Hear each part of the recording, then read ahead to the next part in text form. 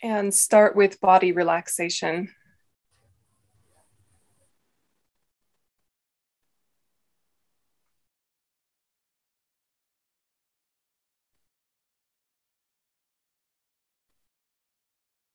Bring your focus up to the top of your head and allow all of the muscles of your scalp to release and relax all the way down your face, all the way down the back of your head, as if someone had poured water on you that was exactly the right temperature.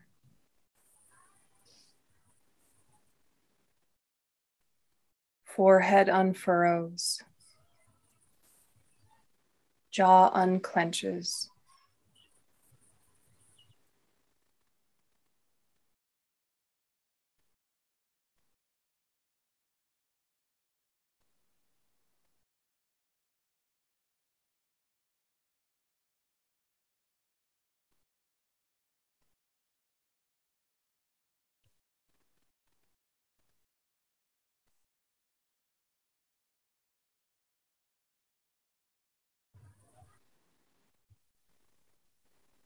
Relaxing down your neck and through your throat.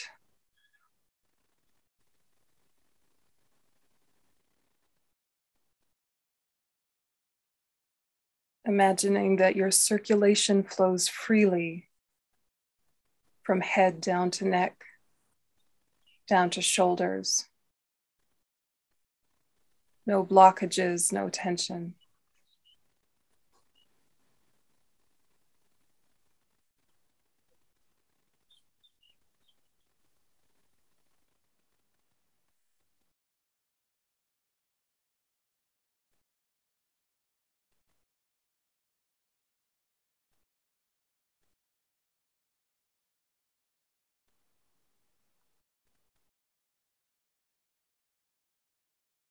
And focusing on your shoulders, allowing them to drop down into their natural position.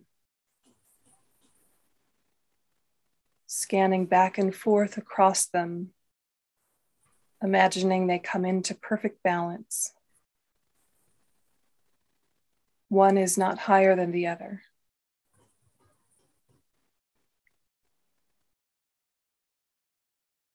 Releasing any tension between the neck and the shoulders.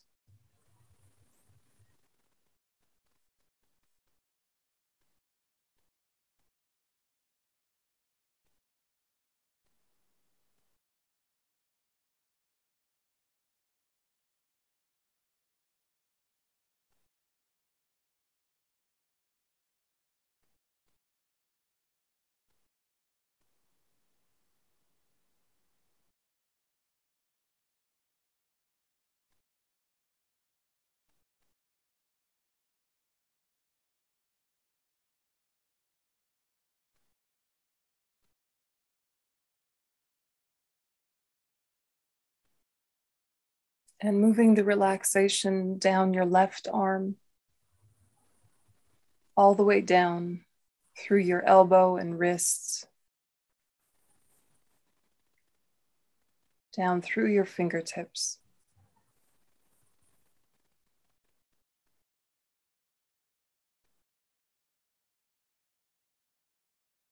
Tension on your left arm, leaving through the fingertips, dissolving into space.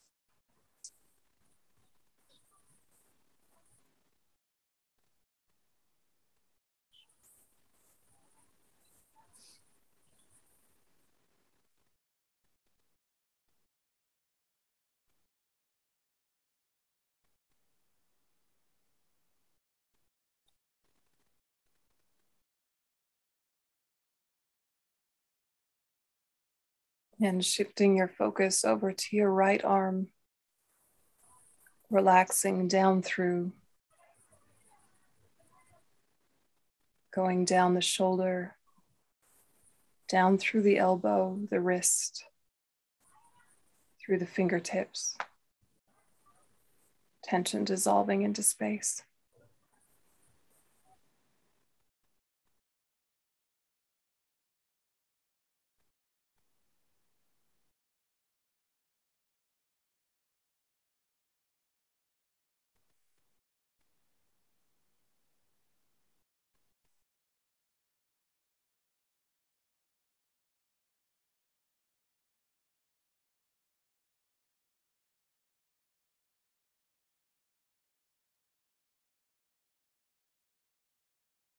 And bring your attention to the base of your neck. And walk your focus down, vertebrae by vertebrae, down your spine, all the way down to your seat. Picturing that your whole back comes into straight alignment, strong without tension.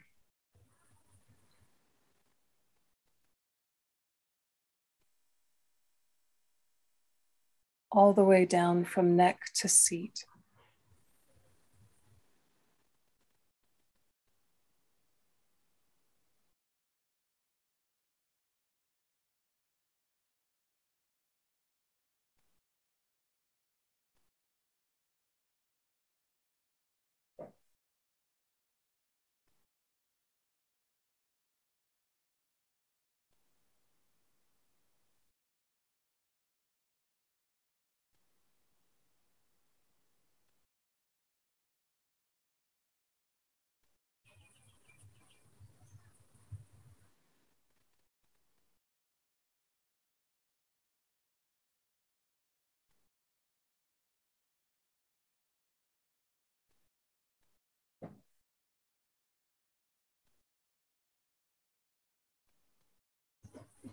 And as you bring your focus down to your seat, allow your concentration to settle there for a moment, feeling grounded and stable.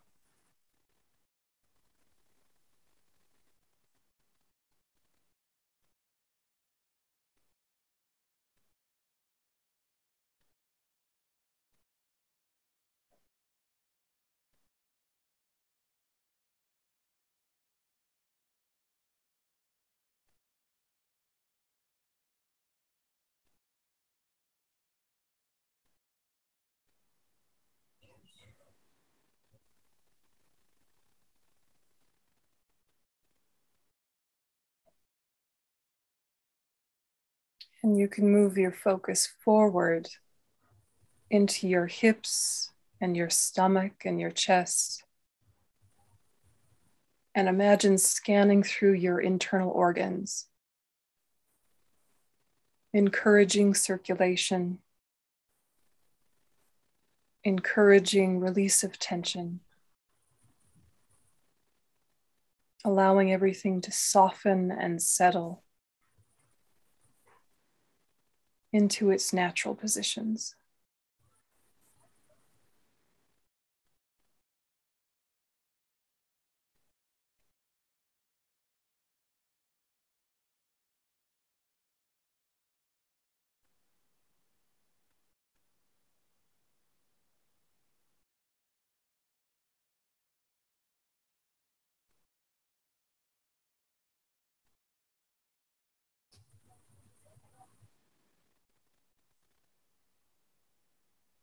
Making the whole front of your body soft and receptive. Your back strong and stable.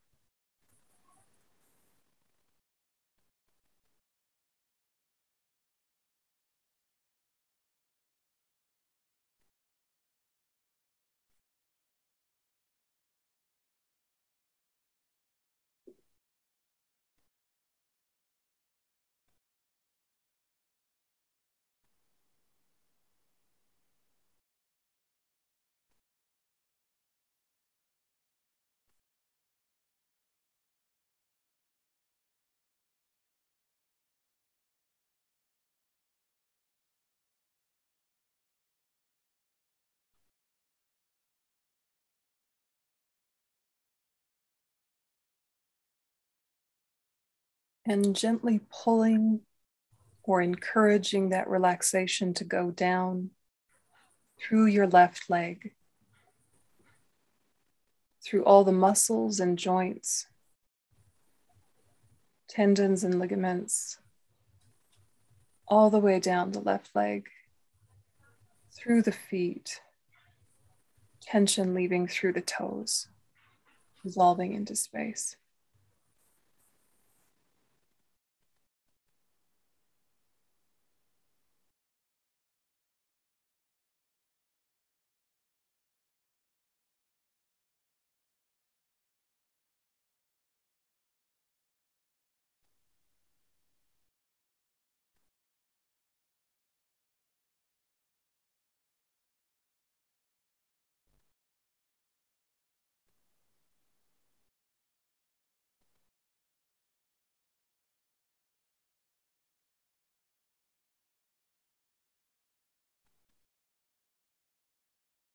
And focus back to the seat and the hips, and pull and encourage relaxation down the right leg through the muscles and joints, tendons and ligaments, all the way down through the right feet. Tension leaving through the right foot, dissolving into space.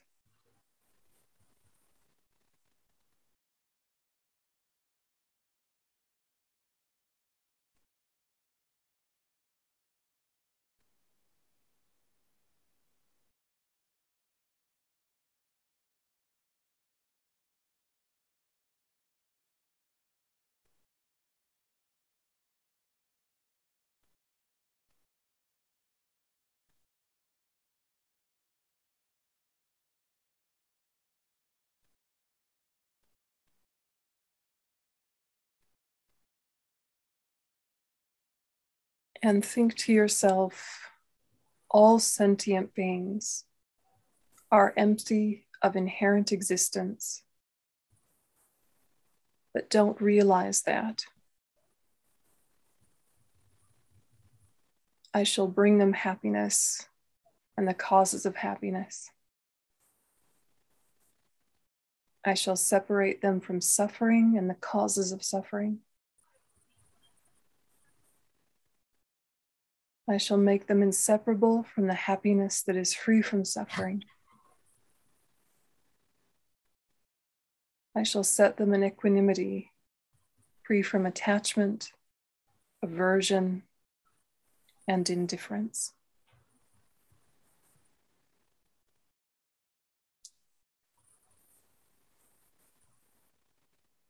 And so just really revive and awaken your motivation using the four immeasurable thoughts.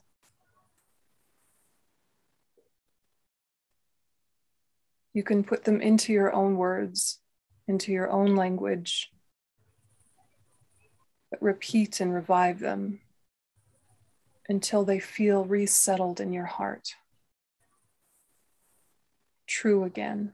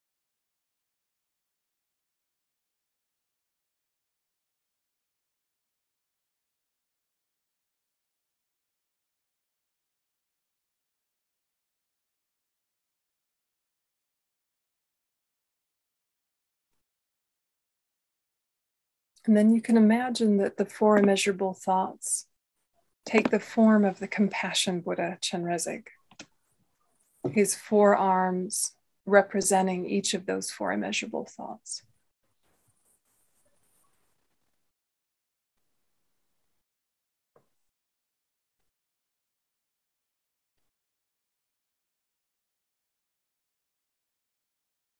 And so feel that the presence of the fully actualized form of these is in front of you, facing you, present and supporting you.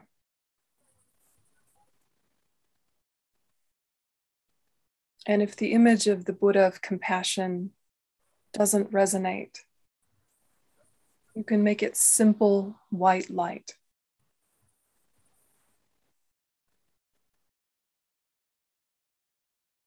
So whether it's simple white light or forearm Chenrezig. Feel that these four immeasurable thoughts are not only within you, but present outside of yourself in their perfected form.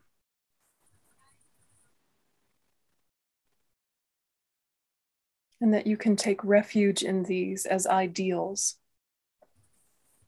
as values to frame your life by. Whether from a spiritual perspective or a secular perspective. That these four exist in every single sentient being,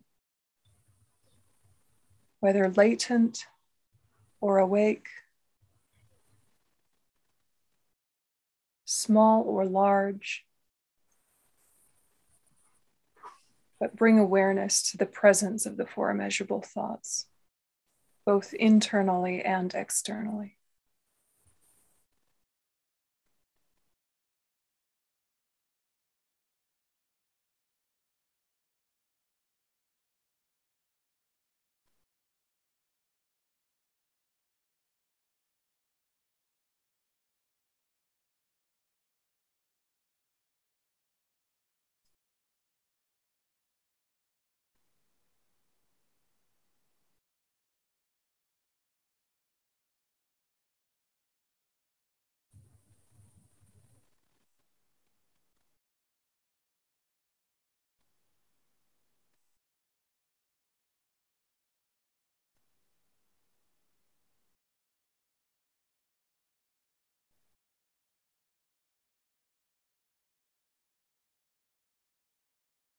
And settle your mind single-pointedly on the form of the Compassion Buddha or the white light. And see if while holding this image, you can connect more viscerally, more deeply with the essence of compassionate wisdom, beyond words, beyond analysis.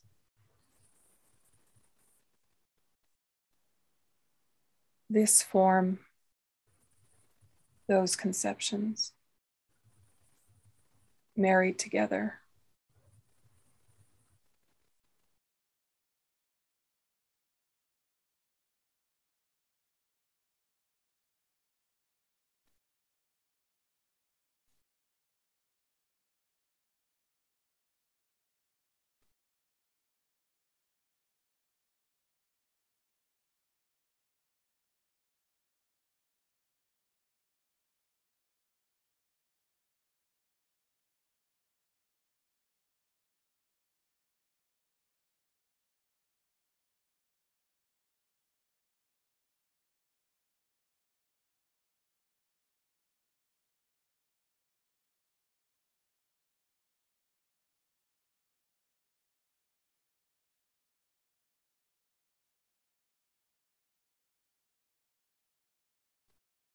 And then returning to gentle analysis, see if it makes sense to say within yourself, may I have love, compassion, joy, and equanimity come to me. May I send love, compassion, joy, and equanimity from me.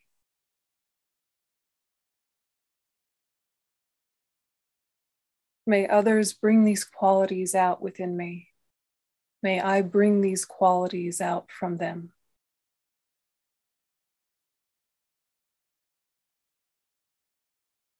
And whenever there is a meeting of minds, a meeting of hearts, may it have this mutual benefit, encouraging these higher qualities from each other, collaborating and growing them together.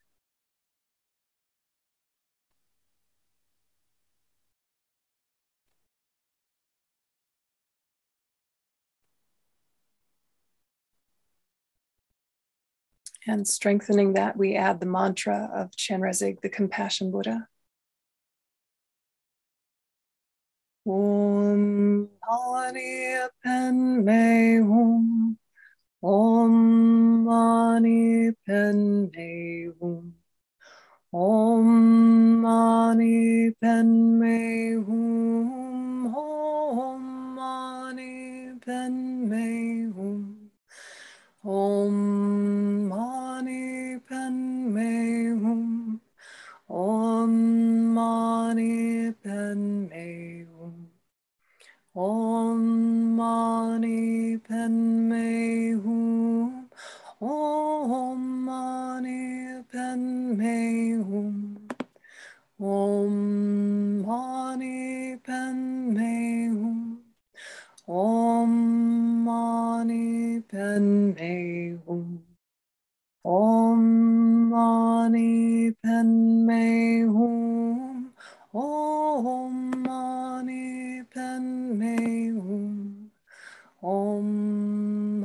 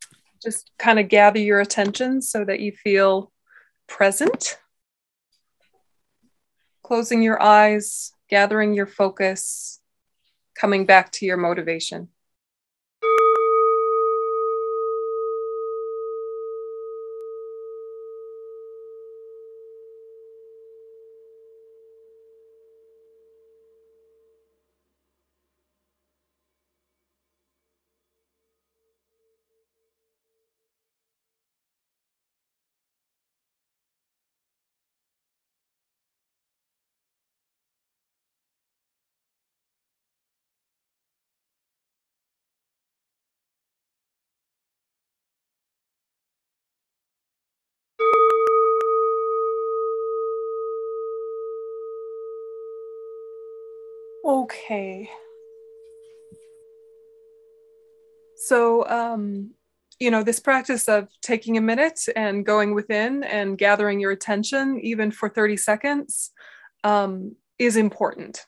And it's important to not just kind of, I don't know, go off on a tangent or space out or look at your phone. Coming into presence, I think you guys do in a million ways in your life, probably in your professional life a lot, but as many times in the day as you can consciously come back to your heart, consciously come back to your motivation, will increase your mindfulness of the things that are important to you. And I know that that's obvious, but it bears repetition. So these simple little things, these little moments of silence, these little setting of intentions are like recalibrations. It's coming back to what you already believe so that it strengthens and deepens and becomes more vast. And it's through the power of repetition that you get better at it. It's through familiarity that these things become your behavior, not as often things you have to stop and think about. They just are who you are. So it's that repetition and familiarity that builds depth. And so, it's your life, do what you want, but just kind of a reminder of why we do these things. It's that repetition builds strength, repetition builds depth. And that's, not just a Buddhist idea, that through neuroscience, that through psychology. So this semester is going to be a gentle one where it's not like tenets where it's so intellectually difficult. This one is very intellectually easy, but experientially hard. And it's very easy to kind of talk over the surface of these ideas and not actually hit where your own experience is. So this semester is going to be really about your own experience and your own resistances to things that you already care about and believe in. And it can be a really intriguing process and a really important process. And the more that you do it, of course, the more you invite it from your friends, your family, your clients, patients, etc. But I think that it's important to name the fact that something like the Four Immeasurable Thoughts, which will be the main emphasis of this semester, is super easy and you've understood your whole life in some degree or the other. The point here now is, why is it that we aren't always in alignment with the things that we hold as the most precious? You don't have to be Buddhist, you don't have to be religious at all to think compassion and love are vital. You've thought that for your whole adult life, you've thought that probably through your childhood, love and compassion are vital. And yet, why don't we always practice them? Why don't we always give them? Why don't we feel them from others when others have them for us? Quite a lot of the time, but that doesn't mean we feel the impact of them directly always. Why and how is that? So these are really intriguing things kind of to talk about, as you guys would say, experience near, and maybe even just feel kind of relieved and relaxed that it's not an intellectually heavy semester. It's an easy, gentle in terms of your intelligence, but don't let that miss the profundity of how deep these concepts are and how deep you can go with them if you want to. So this semester is your fourth year, and it's called The Path to Happiness and Satisfaction. And so you're going to be doing a little bit of reviewing of refuge, which was the topic of your last retreat. We'll be doing the Four Immeasurable Thoughts in quite a lot of depth. We'll be doing patience in quite a lot of depth. And then briefly, we'll do a summary of what are called the 37 harmonies with enlightenment. And you've looked at some of these, like, for example, the first four are the four close placements of mindfulness. You've already kind of looked at those, at least nominally, but we're going to kind of go through these. And then as a part of that, a little bit more depth with the Noble Eightfold Path. So here's the main content of this semester. And the Four Immeasurable Thoughts is what we'll be using for our motivation prayer and our motivation revival for each class. And so we'll use this version, but if on Wednesdays when I'm not there in person, you'd prefer to do it in Hebrew, then please do it in Hebrew if you'd prefer some days. These are your two books. These books are what we're going to use the whole semester. I might do a handout from some other text occasionally and email you the PDF, but I'll try and remember to put both the electronic and the hard copy page numbers for your readings for each week. Today, we're looking at chapter 1, and after class, please read after class your follow-up reading. It's only a couple of pages. So just make a mental note right now that the follow-up reading for today is pages 21 through 29 in the ebook, which is the same as page 2 to 11 in the hard copy. So just take a minute to write that down and remember to do that. Okay, so does everyone have the book, or are a few of you still waiting for it to like come in the mail? Does anyone not have it yet? We need you to send it. There are some people that need it. Okay. Okay, so I'll send this week's, but please do buy it, and please do not pirate it, okay, or use a library copy. I mean, of course, if it exists in a library, but the point is don't steal it. It's really important. Please don't steal it. Okay, so for the first little bit, we'll be using this book. For Wednesdays, we're going to be looking at refuge. And we're doing pre-recorded classes, and there's a PDF that I sent all of you that goes with the first few Wednesdays, but there's also a reading related to Buddhism, One Teacher, Many Traditions. So I'll send you an email to remind you of the readings each week, but for the first few weeks while we're on Zoom, think Mondays, In Praise of Great Compassion, Wednesdays, Buddhism, One Teacher, Many Traditions. Yeah, so it'll be kind of like two courses parallel to each other, but they're related. And the reason I'm doing it this way is many reasons, partially because I have a lot of classes about refuge already recorded. And I have the feeling that it's more interesting to listen to a class that I taught with other human beings rather than a class where I was just talking to myself in my room. Yes, so I'm hoping it's more fun to listen to. So Refuge is going to be on Wednesdays, some pre-recorded classes I have from other groups. Okay, does that make sense? And for those Wednesday classes, Refuge is going to be the main theme, a little bit on bodhicitta, but bodhicitta is going to come up again and again, and you're going to go into more depth with bodhicitta with Yael next semester. So right now, just kind of drill down into what are your thoughts about your spiritual refuge, whether you feel comfortable articulating it and sharing it or not. On those Wednesdays, again, it's intellectually very easy. I'm speaking from the Buddhist point of view, obviously, but try and hear it with ears that say, what is the benefit? What's the benefit of having an internal refuge? What is the benefit that I see in other people who have one? And what are ways in which I can come to my own that feel authentic?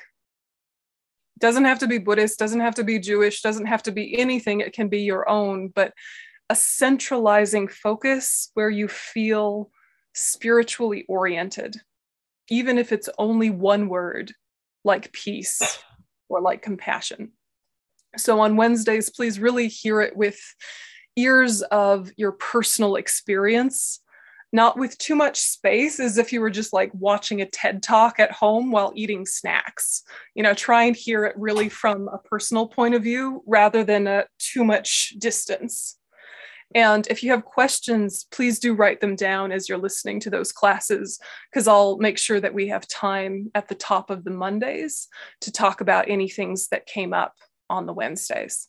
All right, so for Immeasurable Thoughts, I'm going to take some readings from the book, starting at chapter 1. Hopefully you'll be able to read this on the board, and you can let me know after class if the font was not big enough, but hopefully you have some book or a friend with a book next to you if it's not big enough. Okay, so first we're just looking at this word.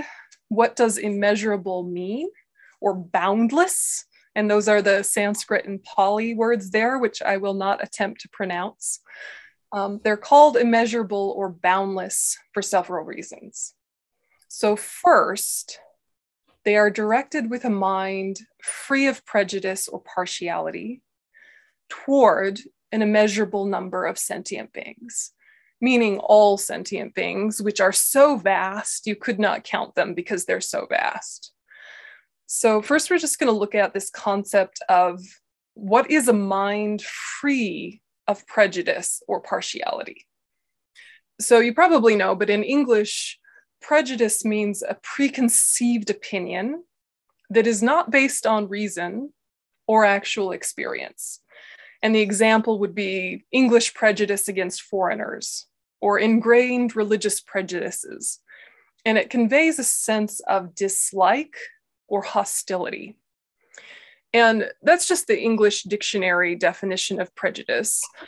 And when you see not based on actual experience, it means not accurate actual experience. Okay, so of course we all have a million prejudices born from our life experience, some of which maybe aren't actually prejudices, they're just opinions or information or patterns that we've seen that our brain is telling us have caution. And maybe it's useful, and maybe it's a survival mechanism, and maybe that's fine. What we're talking about are the prejudices that are born from assumption and a mistaken observation of patterns. You know, like something very obvious, like racism or sexism or homophobia or something like that. Obvious forms of prejudice where you formed an uneducated, ignorant opinion based on one or two pieces of information, one or two experiences with individuals, and then made a huge generalization and decided everyone who looks or seems or acts this way is of this type that I don't like, right? So when I'm talking about prejudice, I'm talking about that very obvious form that we see in daily life in a million different ways, but also the very subtle form that might not have a big title like racism. It's those little inner aversions that says, those people should be a little bit distant from me. Those people are a little less than me and mine. Those people are not worthy of my respect or my attention or my affection. Those prejudices particularly, I think, are worth examining because our coarser prejudices are more in societal conversation and are hopefully more obvious to us already. Of course, they bear examination every now and then to make sure you haven't gotten stuck in your ways and old-fashioned and forgetting kind of the spectrum of the human condition and gotten yourself kind of old, you know, for lack of a better word, because it can happen to us all. But those ones, I think we're self-aware enough to know are little hang-ups that are obvious. Here we're looking at those tiny everyday aversions, where maybe even just the sound of someone's voice is enough to trigger it. And once it's been triggered, your heart shuts down. And once your heart shuts down, the first thing is that you're more uncomfortable and they feel less safe, which makes them either feel needy and depressive or have their own defensiveness and aggressiveness. And your whole heart shut down has been the catalyst now for their reactivity. Not necessarily, like everyone has responsibility for their own reactions, but often our having been triggered into prejudice shuts down the heart, and that has an effect on the person in front of us. Whether it's spoken or unspoken, there's an effect, and you know that. So these tiny internal prejudices are things to really deeply examine, particularly when we're trying to work on developing immeasurable thoughts, because they need to be free from this. So that's prejudice. And then we have partiality, which is just the other side, right? It's like an unfair bias in favor of one thing or person compared with another, favoritism. So like a particular liking or fondness for something. And again, this is just the English definition. What we're talking about is not just a preference in terms of function or a preference in terms of affinity. We're talking about a preference that has an edge to it, that says, I need, yes, that this is the source of my happiness. It's exaggerated. The partiality says, it's not just kind of a general preference I have about people behaving this way or that way. It's that my preference is truth. And that's the problem, right? That you're moving beyond acknowledging that it's a preference or an opinion that you came to through a million experiences in your life. You've actually solidified it into thinking, this is how people should be. And when they are, I like them. And I will reward them with my attention and affection and respect. That type of partiality is problematic in many ways. And it's not like it's the opposite of prejudice, where prejudice closes the heart and partiality opens it. It's not like that. It's that partiality reaches and clings and grasps. And it objectifies whatever it likes. Even if it's a person, it makes the person into an object. And that person is an object to give you happiness. And you like them because you say in your mind that they give you happiness. But then as soon as they don't behave the way you want, it triggers aversion. So the switch can flip from partiality to prejudice just like that. They're both based in exaggeration. And again, this is all very obvious to you guys. You're self-aware. This is your work every day, all day. You will understand about people's prejudices and partialities. But when you're looking deeply internally, I think it's helpful to examine the energetic quality of these. When there's a feeling of push or pull, of I want more of this or less of that. And what that kind of back and forth does in terms of the level of agitation of your mind that day and the level of stress from that. And because of that, how effective you are or aren't. You want to make it personal about how actually the push and pull in the mind makes you less effective, less beneficial, less clear. And your creativity is less expansive because you're too stressed to come to new ideas and new solutions or new ways of communicating. The push and pull in the mind takes up a lot of mental space. And that mental space is not comfortable space. Yeah, it's either sort of avoidant or craving and hungry. And so to have an immeasurable thought, we want to kind of preemptively manage our prejudices and our partialities. And all of this has to be done with a mind of humor, with a mind of authenticity.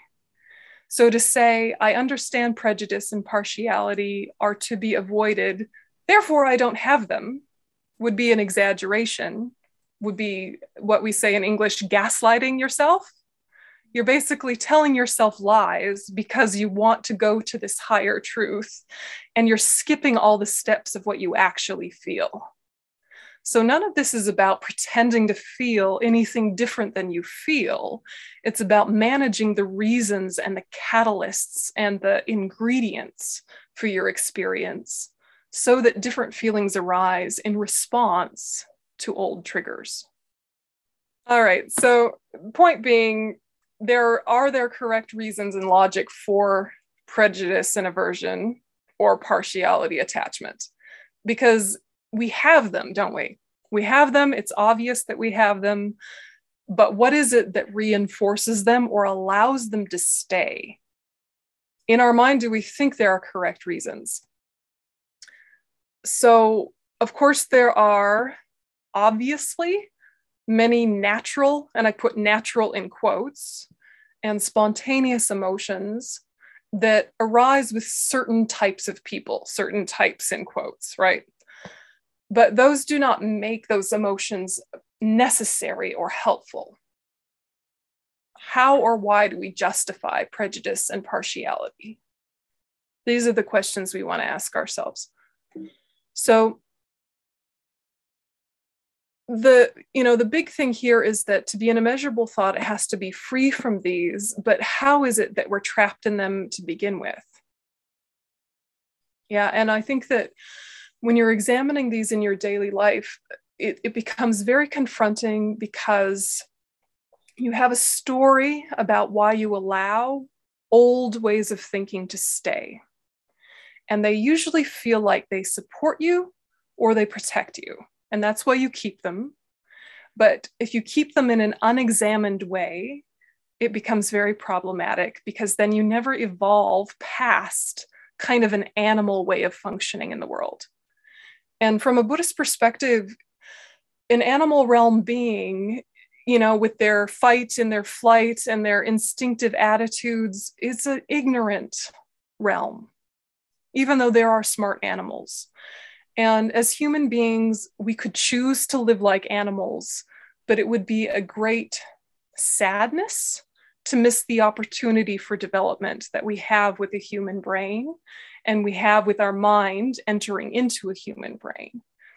So I put the word natural emotions in quotes because natural just means habitual and maybe makes sense from the perspective of animal instinct. But the question is, must we live by animal instincts, or can we have self-directed evolution? Because it's natural, does that mean it's necessary? Are all things that are natural good? You go to the grocery store and you look at the ingredients on a bag and it says all natural ingredients. And you think, oh, it must be healthy. But, sugar is from nature. It's from sugar canes. If you had only sugar canes, would it be healthy? No, you know that. You're an adult. Natural doesn't mean necessary. Natural doesn't mean healthy. It just means habitual. So this is where we're starting to look at, in my own life, my prejudices that say I need more of these kind of people and less of those kind of people, and that kind of push and pull. We start with what is reasonable. And it might be very reasonable that due to your conditioning, due to your socialization, a certain type of rudeness is hard for you to communicate with. But then you remember what you know from tenets and the philosophy of emptiness and dependent arising, and you remember that the concept of rudeness is a dependent arising. And what is rude in one culture is not rude in another. It's all based in perspective and context. And so your reactivity is coming from you, not triggered by their behavior. You know that in a philosophical way, while at the same time acknowledging you have a habit. And your habit says, these 3 or 4 behaviors are too much for me because I was brought up to believe that they were unacceptable. But just because I was brought up to believe they were unacceptable doesn't mean they're unacceptable from their own side. So you see this dance that you start to do in your mind of, I know the broader, big picture, dependent arising story, and I know my own immediate reactions, and I'm going to look at the two together and ask, okay, what is the behavior I find so triggering? Some sort of act of disrespect, for example. No one likes to feel disrespected. First of all, we have no idea what people's motivations are. So you have to remove that from the whole story of they wanted to disrespect me. Who knows? Maybe they did, maybe they didn't. The other piece is, what are the behaviors of disrespect? Are they pervasively true in all contexts at all times? And you just kind of go through and you think, oh, okay, for some people, respect looks like time and attention. For some people, respect looks like being efficient and having less time and less attention and cutting to the chase. For some people, being slow and methodical and kind of having a lot of eye contact and explaining things slowly is an act of respect because you want them to understand. For other people, they'll find that condescending and patronizing and want them to go quicker and use bigger language and be speedy. You know, so it's like, you know this intellectually, but you can't talk over what your own experience is. And your own experience is something that has been with you for a long time, especially as we get older. It gets more and more crystallized and concrete feeling, and a sense of it being obvious and unchangeable.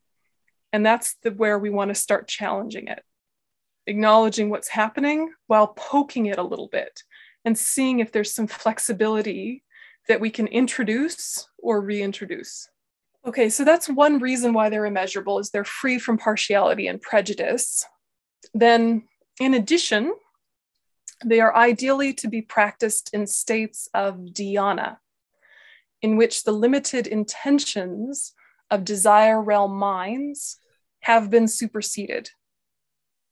Although meditators may have been born in the desire realm, their minds become form sphere consciousnesses when entering a dhyana with one of these four as its objects.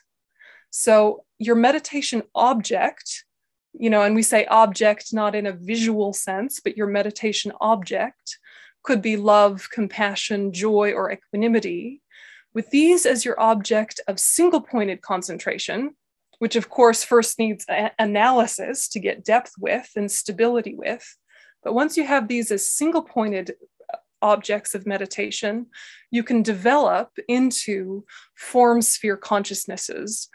And that's something we'll talk about more later. But just to kind of review, because you might be forgetting what these terms mean, the desire realm is where we are, okay? Where our minds are. I'm assuming, all of us, at least speaking for myself, I have a desire realm mind. So it's one of the three realms of cyclic existence. It's the realm where sentient beings are overwhelmed by attraction to and desire for sense objects. So we're constantly wanting to stimulate our eyes, ears, nose, tongue, body, etc. And it's upon attaining serenity, shine, calm abiding, a human being's meditating mind becomes a form sphere consciousness, although their body might remain a desire realm body. So this form realm is a realm in samsara in which beings have attained subtle bodies. They are born there by having attained various states of concentration, higher concentrations. And then from that form realm, which is kind of a confusing term, but we're talking about very subtle form, you move to the formless realm. And this is a realm in samsara still, in which sentient beings do not have a material body and abide in deep states of concentration. Okay, so just reviewing, you remember this picture of the monk and the elephant and the rabbit and the monkey going up the path in the 9 stages of developing calm abiding? We got to the top of the path, the monk achieving calm abiding, here flying in the sky.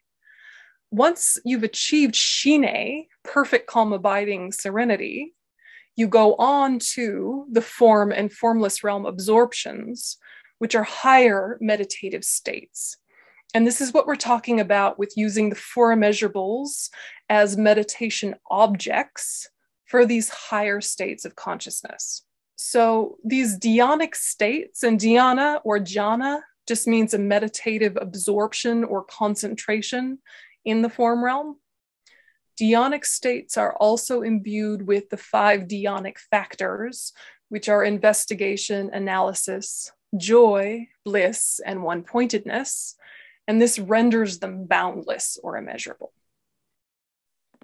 Okay, so Four Immeasurables aren't just nice ways of living. They're not just core values for daily life. They're also higher forms of concentration once they're fully developed and integrated. So we start with just a conversation about them, right? Like we're doing now, getting clearer and clearer analytically with our analytical mind.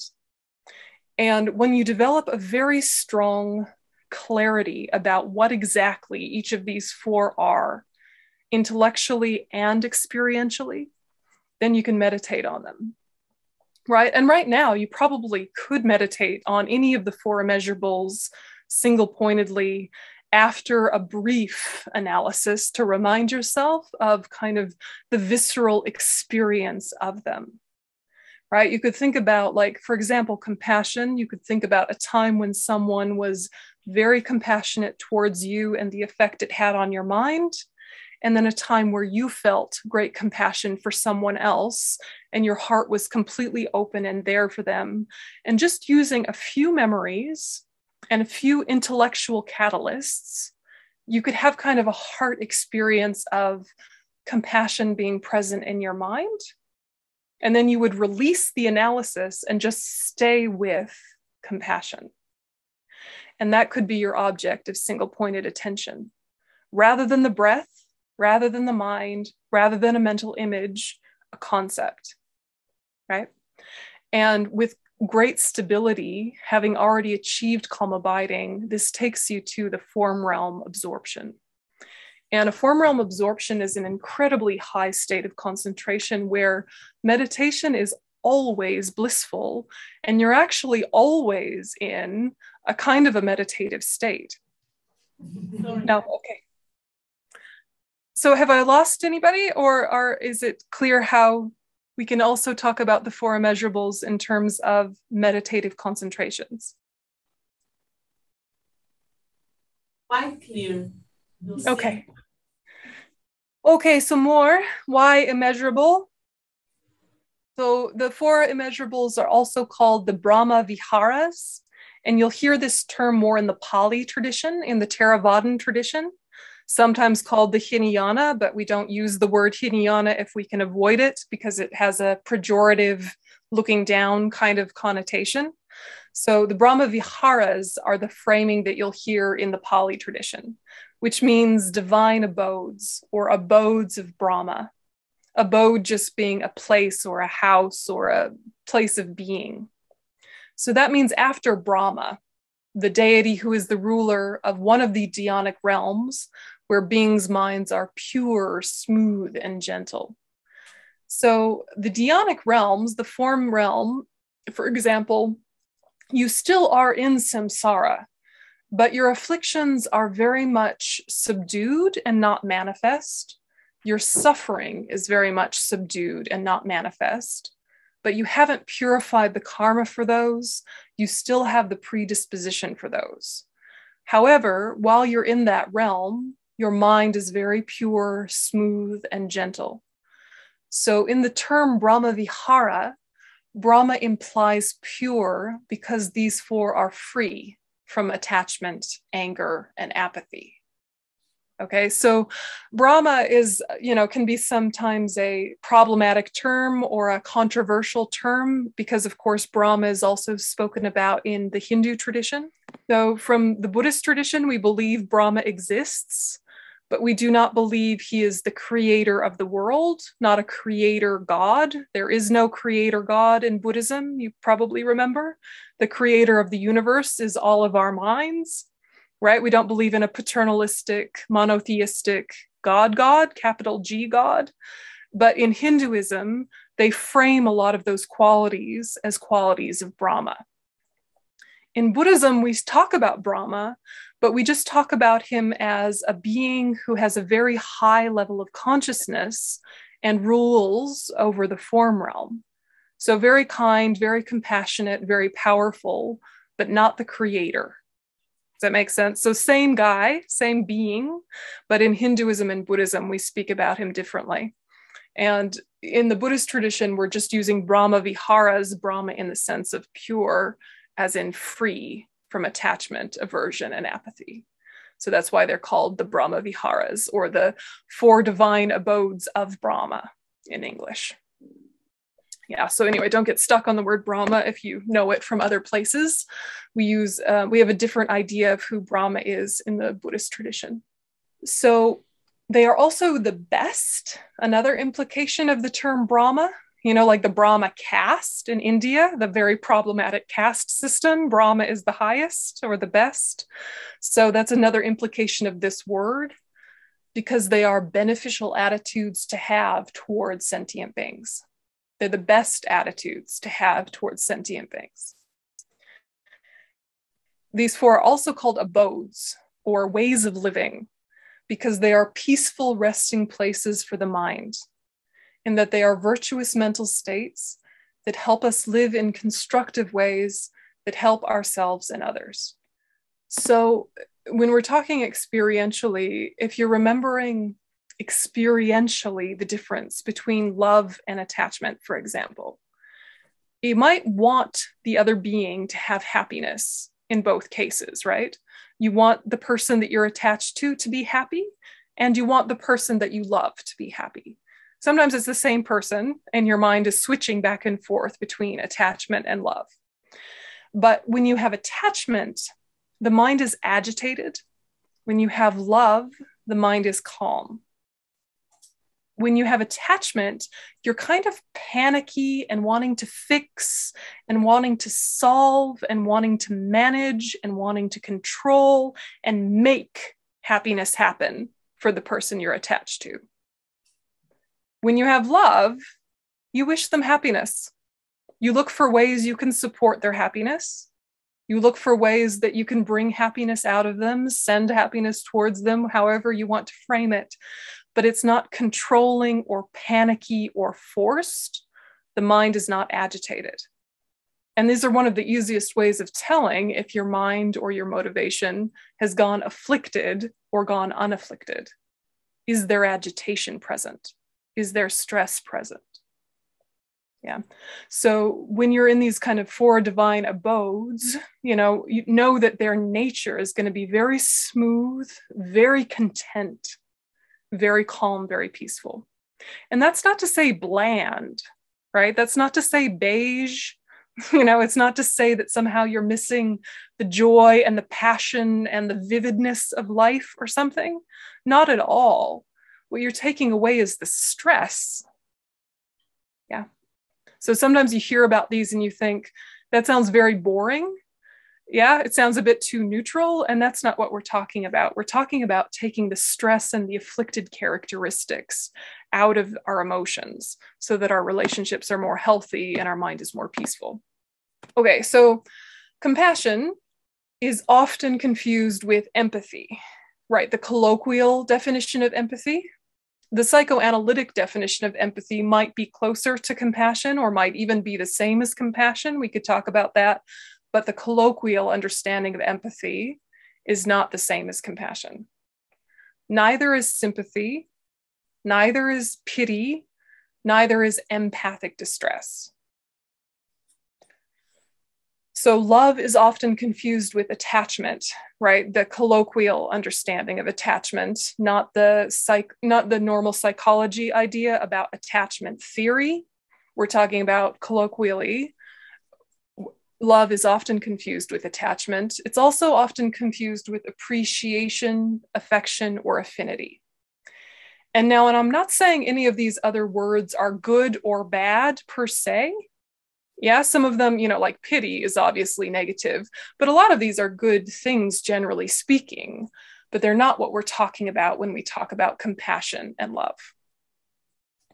So then joy is often confused with like excitement or aspiration or hope, both afflicted and unafflicted hope. Then equanimity is often confused with neutrality, with indifference, with lack of opinion, or making false sameness.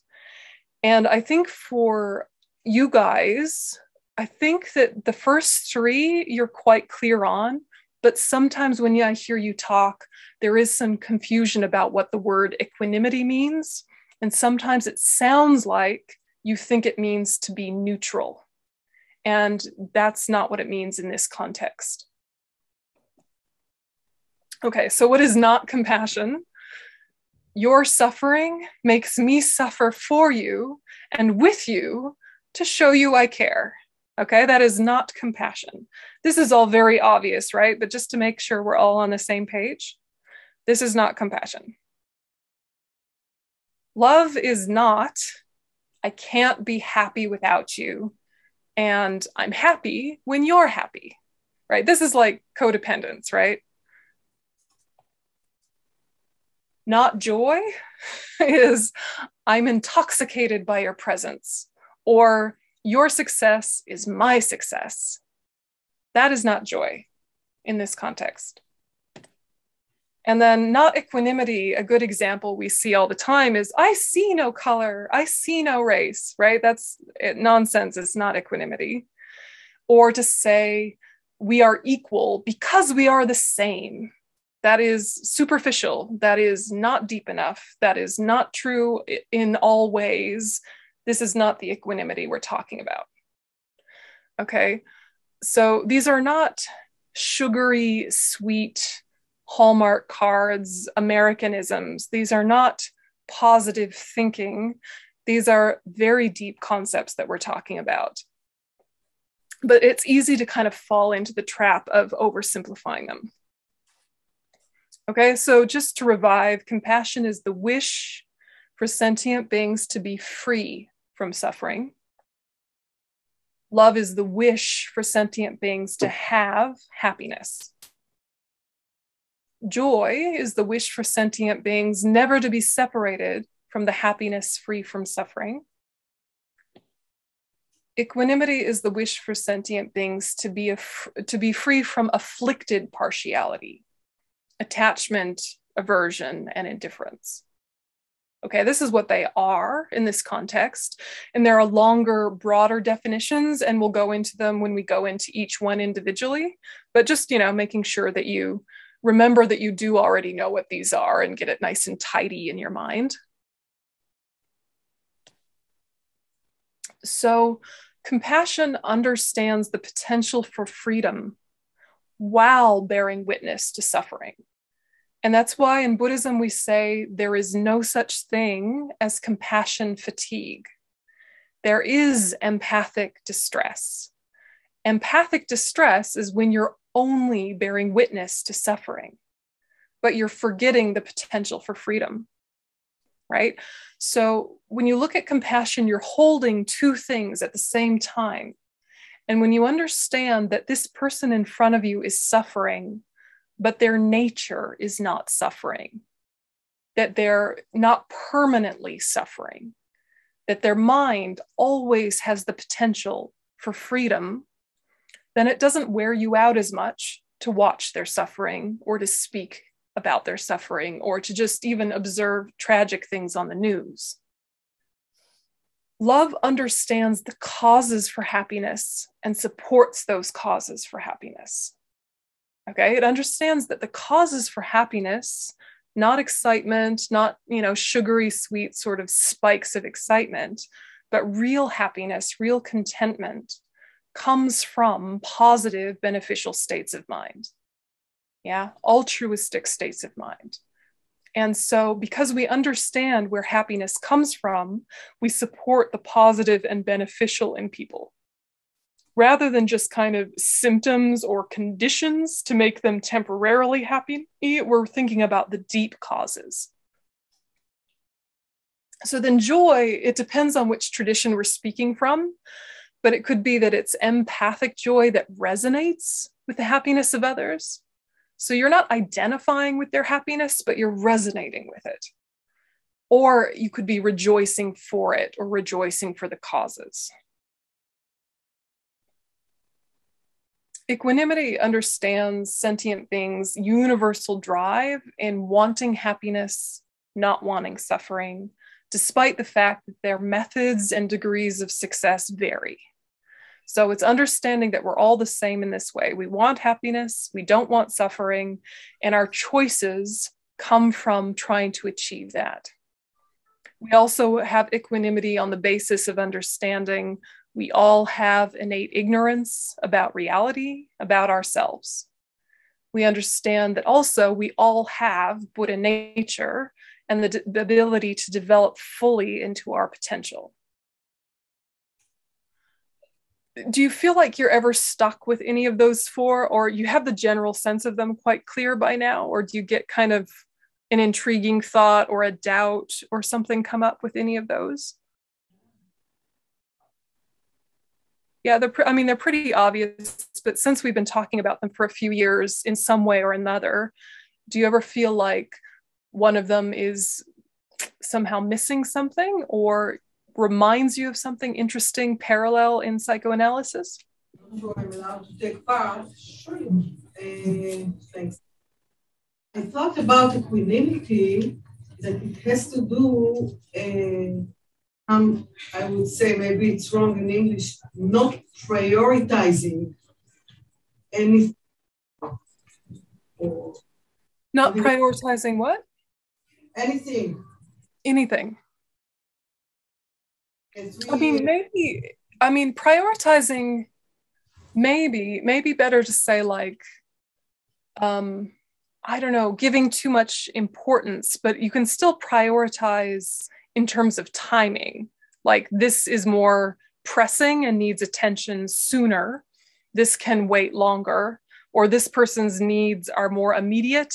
This person's needs are less immediate. You can prioritize in that way and still have equanimity. But I think that you're right that in the sense of your heart, there's a difference in like having a priority about some people are more important than others. You're trying to remove that kind of priority for sure.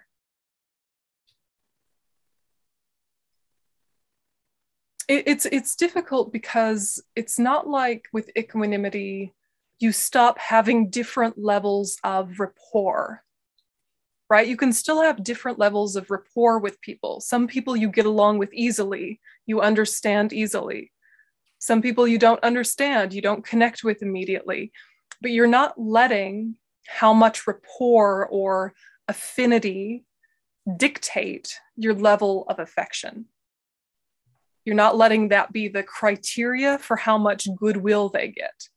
So you acknowledge that you do have more or less kind of relational closeness with some people than others, but the relational closeness is not the reason for how much affection they get.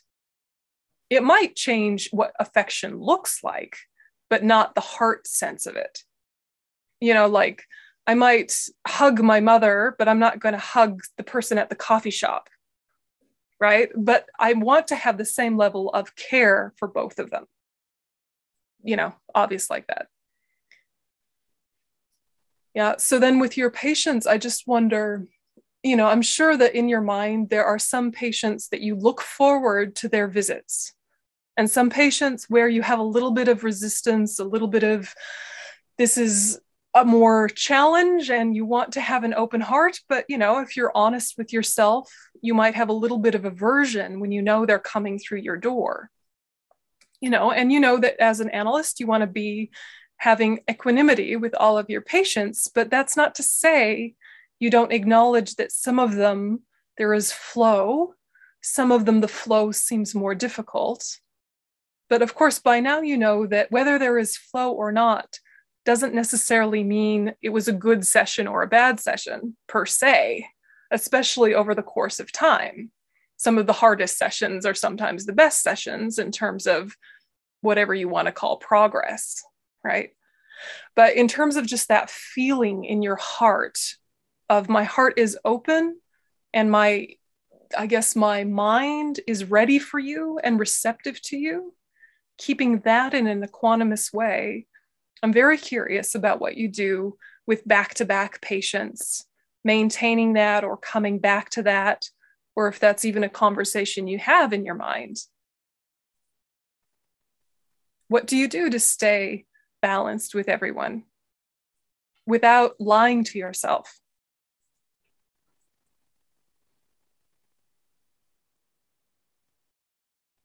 Is it just an intuitive thing that you gently adjust when you remember to? Or are there a series of thoughts that nudge you back into alignment? How do you have equanimity with your patients? Ethics. Ethics? Sometimes,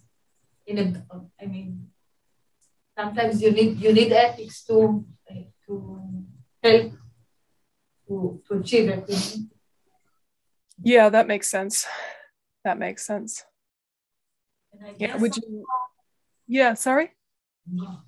I guess also in times, with times, then you get to love the ones that you didn't love at the beginning because you understand the causes. Right? And then you don't need ethics anymore. Right. Yeah. And I suppose that the ones that you don't love as much right away, because of your experience over many years, you know that you will love them, even if you don't yet. And maybe it gives you more patience and space to maintain an ethical stance, something like that. I can't say I got to the reach when I cannot say it, okay? Yeah. I understand.